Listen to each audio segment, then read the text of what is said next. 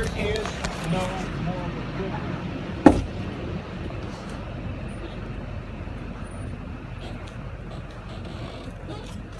What's happening? What you got going on? Hope we can do it this time.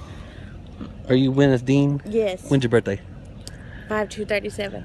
1937? You was born in 37? No, it's my grandma's. It's your grandma's? Where's your grandma at? And my grandma's van too. Where's your grandma at? At home. Why didn't she come out here?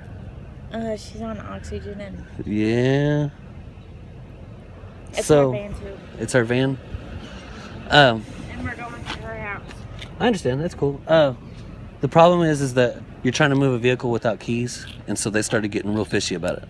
That's why they're asking all the questions and all that stuff. And it really doesn't look good that she didn't show up.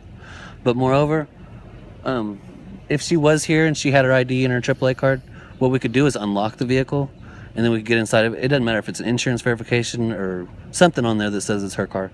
We could go ahead and tow it home. But So you still can't? I still can't.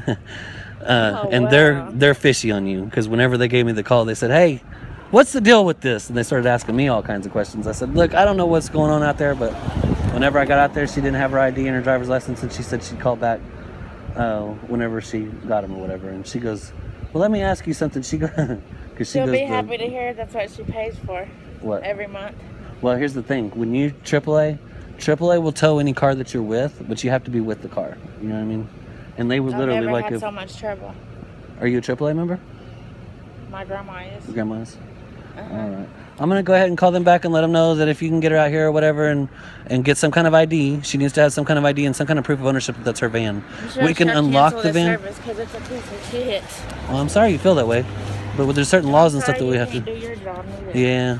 Try to have a good day.